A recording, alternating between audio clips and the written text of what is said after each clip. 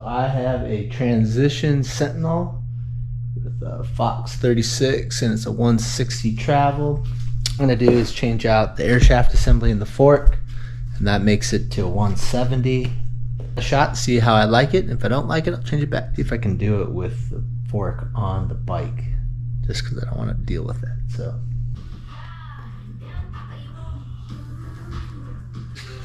Brakes off. I have to take this off. Don't want to lose this stuff. Let the air out. Now I know there's no air in it. Looks like we got a 10 millimeter. I wonder how tight these things are. Oh man, that's not tight at all.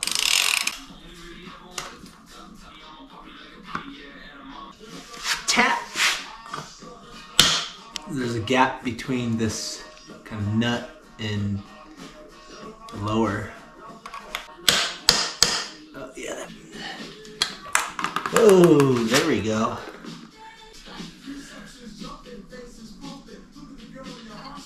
Lowers are off. So there is a little ring right in there. I don't know if you can see it.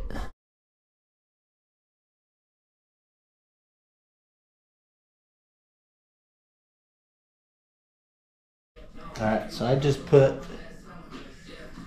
3 cc's in here.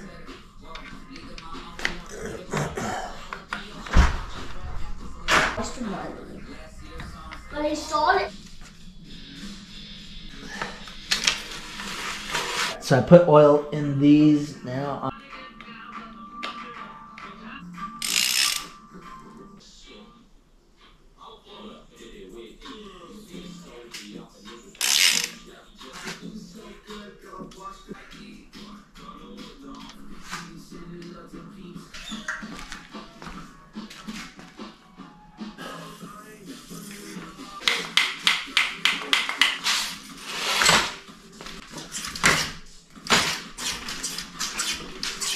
Ooh, that's nice. Changed my fork.